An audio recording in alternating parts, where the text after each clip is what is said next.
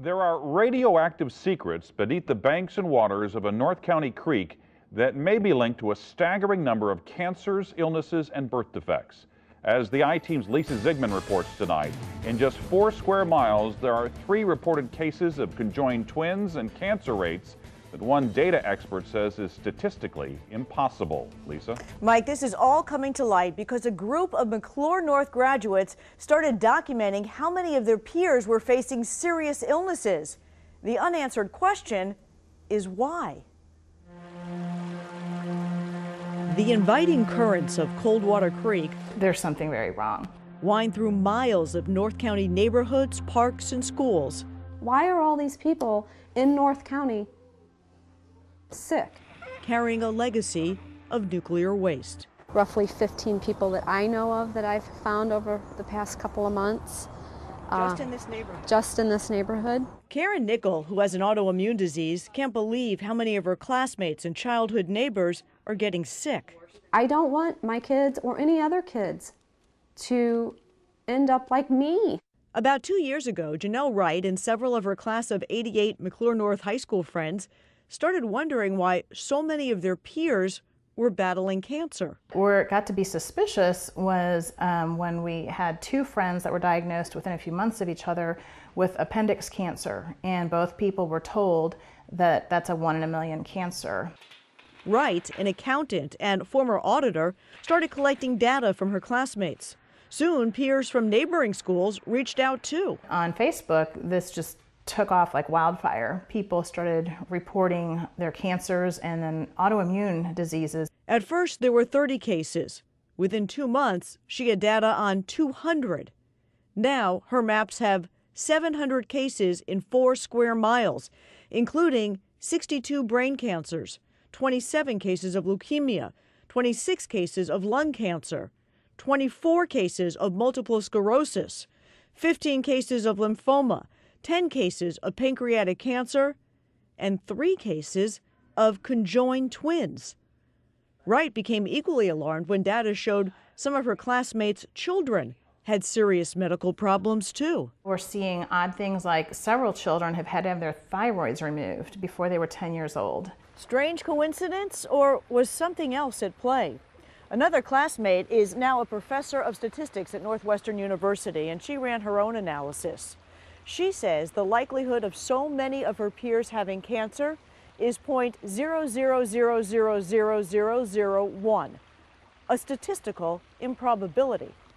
Connected by Facebook, high school, and illness, they made a startling discovery. The creek where they played as children carried a secret. In the 1940s, Mallinckrodt Chemical Works in downtown St. Louis purified thousands of tons of uranium to make the first atomic bombs. But the process also generated enormous amounts of radioactive waste. Citing national security, the government quietly ordered the material moved to North St. Louis County in 1947. 21 acres of airport land became a dumping site where a toxic mixture of uranium, thorium, and radium sat uncovered or in barrels. In the 60s, government documents noted contents from the rusting barrels were seeping into nearby Coldwater Creek. And by the 90s, the government confirmed unsafe levels of radioactive materials in the water. You're having to grasp this idea that there was something wrong that nobody knew about, our parents didn't know. Janelle and the 2,000 people now on her Coldwater Creek Facebook page wonder if, over the years, they breathed in radioactive dust that blew in from the dump or swallowed small amounts of toxic creek water. Just too surreal that this many people are sick. Janelle hopes she is wrong about the cancer and link to Coldwater Creek. Her greatest fear is that she is right. Based on the latest data, the Army Corps of Engineers reports there is no contamination threat to current homeowners. 30 people recently filed suit against Mallinckrodt and other companies. A spokesperson for Mallinckrodt said the company was not involved in the disposal or cleanup of the waste. Lisa, what about the Centers for Disease Control? Can they determine if there's a cancer cluster here? It's possible if they decide to get involved, and that's what this group ultimately wants. They want to have their data validated and to finally uncover the truth. Now, the stuff at Coldwater Creek, most of it has been cleaned up, but some of the same nuclear waste that contaminated Coldwater Creek ended up at the Westlake landfill in Earth City. The landfill sits on a floodplain just 8 miles from a water intake station, and tomorrow night at 10, I'll look at the growing outrage regarding Westlake and why the EPA has yet to act. All right, we'll look forward to that tomorrow night. Thanks, Lisa. The majority of St. Louisans who get their water from the Missouri River have most likely never heard of the Westlake landfill, but they should. Since 1973, 8,000 tons of nuclear waste has been decaying at this landfill with no protective liner to separate it from groundwater. As frightened homeowners plead for help, I take an in-depth look at whether the EPA's latest assurances can be trusted. To understand the depths of concern, it's shameful. Shameful.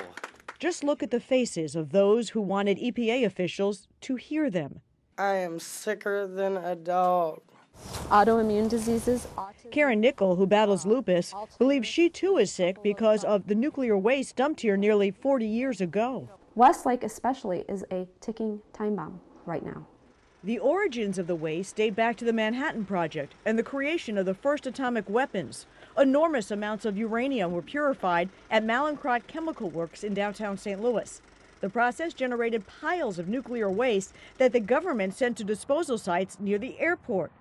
In the 70s, about 8,000 tons of uranium, thorium, and radium were dumped at Westlake. That stuff is sitting unprotected, not covered, no liner, no barrier. Westlake sits on a floodplain. That is why so many people who live and work near the landfill say everyone in the region should be concerned. 300,000 people get their drinking water from the intake at the Missouri River, 8 miles from here, and it flows in that direction. It's wet, there's high groundwater table, there's people nearby. It's really stupid. It's a stupid place for it. Bob Criss, a geochemist at Washington University, says few things are as absurd as burying this waste in a substandard landfill in a floodplain in an urban area. This material can kill you and you don't even know practically until you're dead. 5 years ago, in 2008, the EPA decided to put a cap on the landfill and cover it with layers of clay, rock, and dirt. The problem, according to Chris, is that this stuff gets more toxic over time and that it lasts for billions of years. There was such a public outcry that the EPA wasn't moving the stuff out of Missouri that the agency decided to conduct more tests. The latest test, made public 2 weeks ago, showed 25 wells are contaminated with high levels of radium.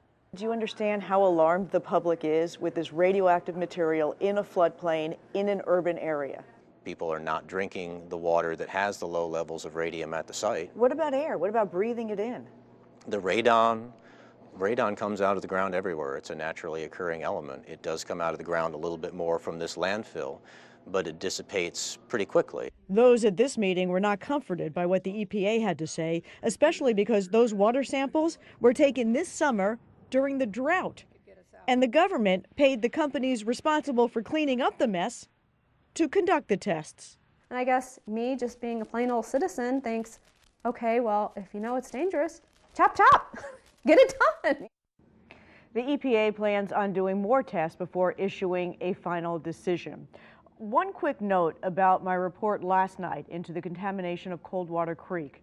The Facebook page that has been set up to collect cancer data was inundated after the story aired. In 24 hours, nearly 1,000 new visitors registered on the site to learn more.